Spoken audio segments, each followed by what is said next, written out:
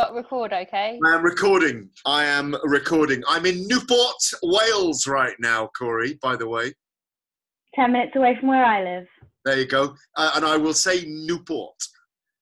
Because it is Newport, isn't it? And you know, it doesn't surprise me you're a fighter, because I remember when I was growing up, I went to school just down the road in a place called Monmouth. And just on the way to flying home from boarding school, it was so easy to get into a fight in Newport.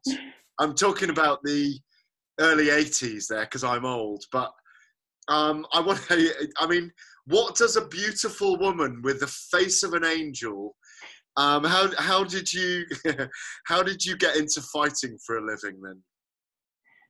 Just kind of started off when I was about 10-ish. I started karate, which I feel like a lot of people obviously venture into as a bit of a hobby. And then the gym that I was at started like all the other disciplines of Muay Thai and Jiu-Jitsu and boxing. So I started doing all that. I love staying active. I've come from a very active family. And then, by the time I was doing all that, I figured I might as well put it all together and delve into MMA. So let me just take you back through that a bit. So you do karate, and it's kind of an athletic pursuit in many ways, really, when you started, yeah? Or was it because you were having a few fist fights in the playground, or not? No, I'm not your stereotypical fighter. I'd always keep to myself. I was the kid that was in the library on her lunch break, so probably not the most, like you say, stereotypical person to get into it. But yeah, it started off as a bit of a hobby, really, just something to keep active. I come from a very active family, so my dad was very big on me being involved in sports and everything. And then also he was away with the military a lot, so it was kind of something cause my mum did it as well, so it's something for us to go and do. So that's kind of how it all kind of started. So active family, dad in the military. So tell me a little bit about how active mum and dad were then in that sense. Were they very sporty? Yeah, well, obviously, so my dad used to run marathons, like as a youngster. He ran for Wales. Obviously, What's ran his for the name? army. What's his name? Gareth McKenna. Great name. Yeah, he actually had a Guinness World Record for I think it's been beaten since, but he held the Guinness World Record for running a marathon with, I think it was 60 pounds on his back. So he's a nutter. He's a nutter, basically, yeah.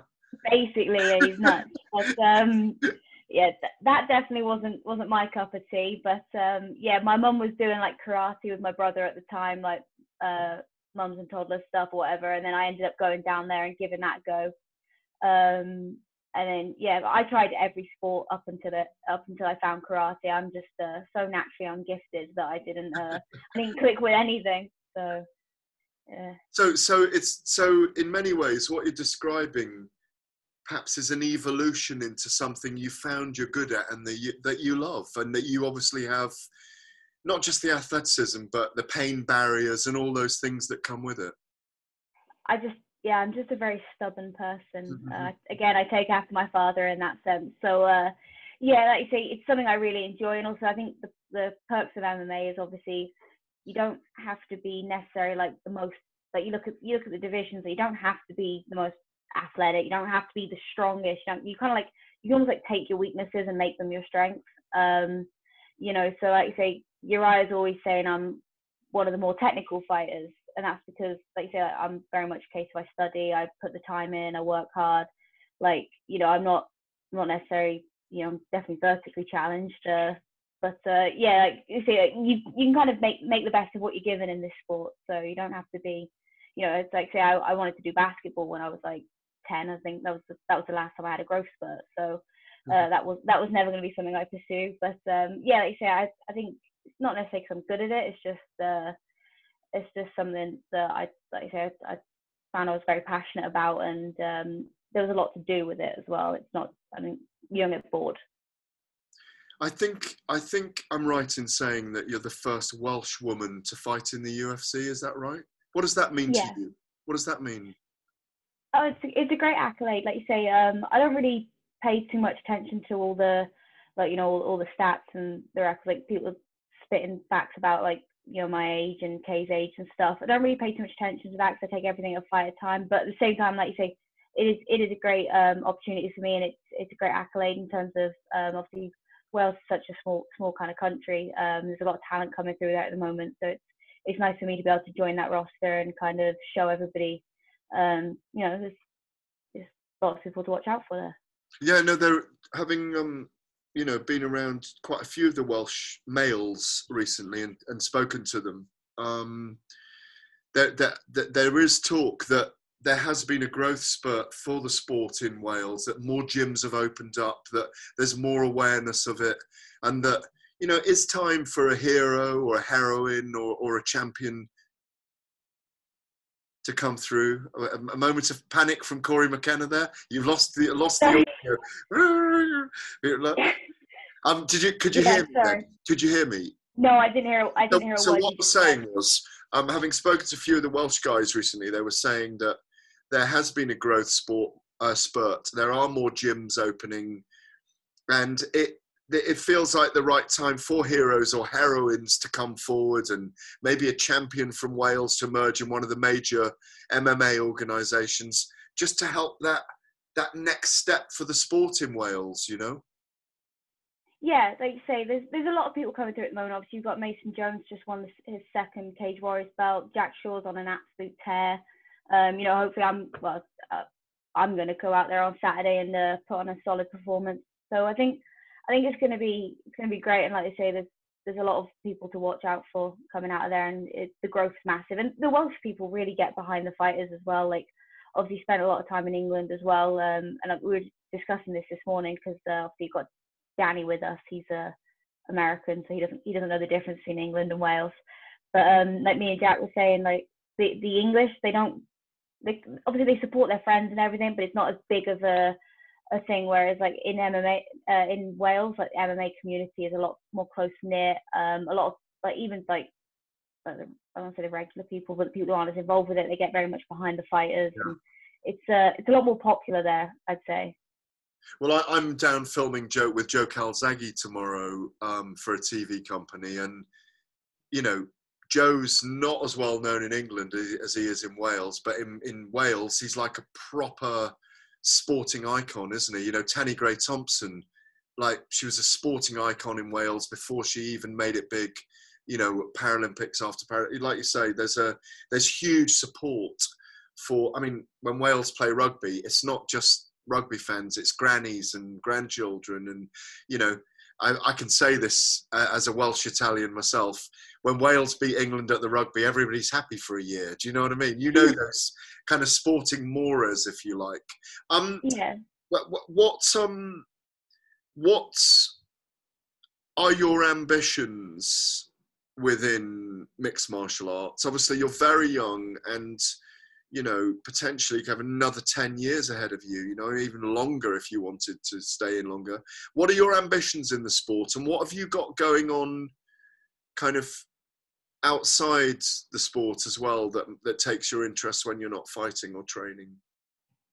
So this sport's kind of like take over my life, essentially. Like, I'm in the gym from open till close every single day. I've started coaching the kids classes at Team Alpha Male.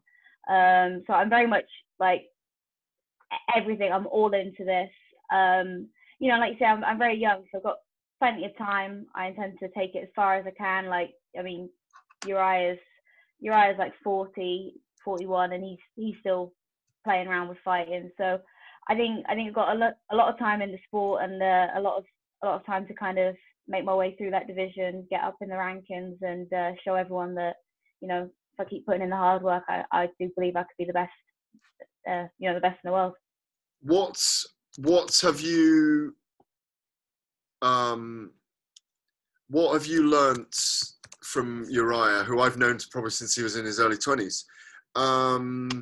What have you learnt from him that really sticks with you the whole time? With him, honestly, I could sit here for hours and talk about Uriah. Like you see, he's one of the most selfless people I know. He puts in so much work to all of the guys. He's so invested in everybody. At times, I think it'd be nice to see him maybe take a step back and do something for himself. But he just works really hard. Like he's non-stop, he's constantly on the go, he's always studying, he's always watching, and like it's nice to see that passion and drive hasn't died out over the years, because like I left school when I was like 15, nearly 16, to train full time. Really? Really? Yeah, like after GCSEs, I went full time, but like, and everyone was constantly saying that, like, oh, you're gonna burn out, you're gonna lose that passion. Like, Yeah. I mean, it hasn't happened to me yet, and you know, looking at people like Uriah, I really, I hope to kind of like model myself on him almost. Like you say, he's so passionate, he works so hard, and like he invests so much time into me as well. So I've got all the time in the world for Uriah. So you've got to keep your hair long and do a bit of surfing as well, yeah, if you're modelling yourself on him. Basically, I'm walking around in board shorts and sandals already. So I love him so much. I embarrassingly came behind him one day at an event when he was in the crowd and got hold of his legs and lifted him up, and then realised what I was doing. And I think gave him a kiss on his cheek, and like, because he is so lovable, isn't he? And yeah, you know, I remember a major incident. I don't know if you've ever talked to him about this, but you remember when I think his sister was in a car crash. Yeah, do you know? I've heard about it. I've never really brought it up. And I think it was a car crash, or she had cancer, and he cut all his hair off her when she had all her hair cut off. It might have been cancer. And no, you could not be in better hands, in my view. You could not be in better hands, you know. No, he's amazing. I've got all the time in the world for him. He's he's coming out here on Thursday, so he'll be here. The other thing is, like, you know, pre-COVID, pre-pandemic, it must have been like, you must have been thinking, right, one of my ambitions is to fight in Vegas on a big Vegas card, no? I'm one of those people that doesn't really care where I fight. Come on! You can't say that. Well, I don't drink. I don't really party. I don't do any of that stuff. So for me, but Vegas is the fight capital of the world. For me, it was more about the promotion, you know. So I'm looking forward to getting in there and you know, being in that UFC stage. But no, I feel like Vegas is maybe a little bit spoiled on me. I feel like really? Maybe I don't appreciate it enough. You will. I mean, honestly, I've been going to Vegas probably for about 20, God, I can't remember how long now. When is it? Probably about 23, 24 years to big fights. There have been so many big fights in Vegas. And you know, it's interesting that, you know, perhaps because you're so interred in the sport, you're so interred in your training and your dedication to it, that it, like you say, it doesn't matter where you fight, and it's not going to be in front of 20,000 people at the T-Mobile. It's at the Apex, isn't it? So it's only going to be 50 people in there. So I suppose it could be anywhere, really, couldn't it?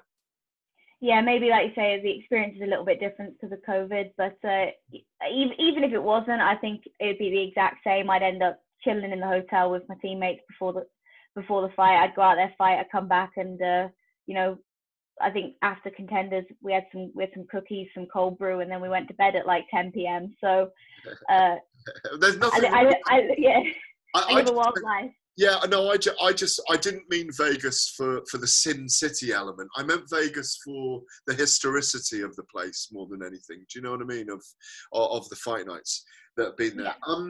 Finally, and I could talk to you for hours. You're fascinating. Is the fact you told me that you left school after your GCSEs? You may have a message here for other people, because, you know, I mean, we're often encouraged to do your A-levels, go to uni, try and find a career through education. Were you not comfortable in a classroom studying? Because there's a lot of people that are kinetic. You obviously are a kinetic person. You know, a lot of people suffer from hyperactivity, a lot of young people, and they find a much more comfortable way of living when they're out moving, or, I don't know, in a factory doing something they're like making, or being mechanical, or, you know, have you got a message for people who perhaps feel a bit like you did, that wanted to leave straight after their GCSEs to pursue the thing that they feel is their calling? So I was actually the complete opposite. I was a massive book nerd. Like I say, but once I hit about 13, 14, like my lunch breaks, I'd be in the library doing my homework so that I could go straight to the gym after school. Yeah.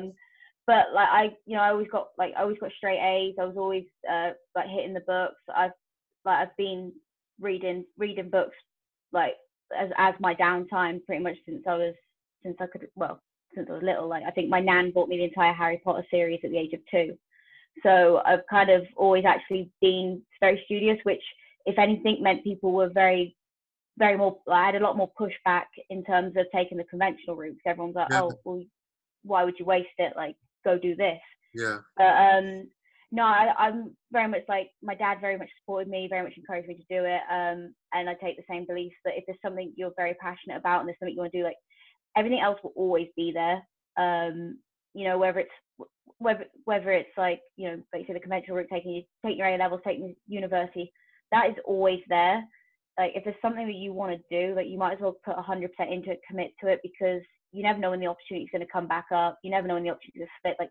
Like I always used to use it as a counter argument, because everyone would be like, oh, well, what if you got injured? What if this went wrong? What if that went wrong? And I'm like, okay, but I could sit back, take the conventional route, and then something could go wrong, and I've missed my opportunity to kind of go in there and make those gains. So for me, like I don't believe in conforming and following what other people do. I think just if there's something you want to do, just jump straight in at the deep end and give it 100%. Final thing then, recommend a book we should all be reading? Not the Harry Potter series, if you can think of another one right now. I know it's always a pain in the arse when people ask you for a book, isn't it? Nothing springs to mind. I'm currently halfway through the Game of Thrones series. So it's actually pretty good. What are you on? I'm on Niccolo Machiavelli, The Prince. You've heard of Machiavelli, yeah? Yeah, it's quite a good book, yeah. But I'm not a big reader myself because I can't sit still long enough. It's great for me between sessions at the gym. I'll read a chapter or two and then it's good. So yeah, I'm halfway through the Game of Thrones. Oh, brilliant! Listen, it's an absolute pleasure to speak to you. Go well on Saturday night. Bring the W back to Wales, you dragon. Yeah, go breathe some fire in that octagon. Thanks very much for taking the time speaking to me. Appreciate it. No worries. Thank you very much. It's nice to meet you. You too. Cheers, Cory. Thank you. Bye. Thank you very much. Cheers. Thanks, bye. Thank you. Thanks, Annika, as well.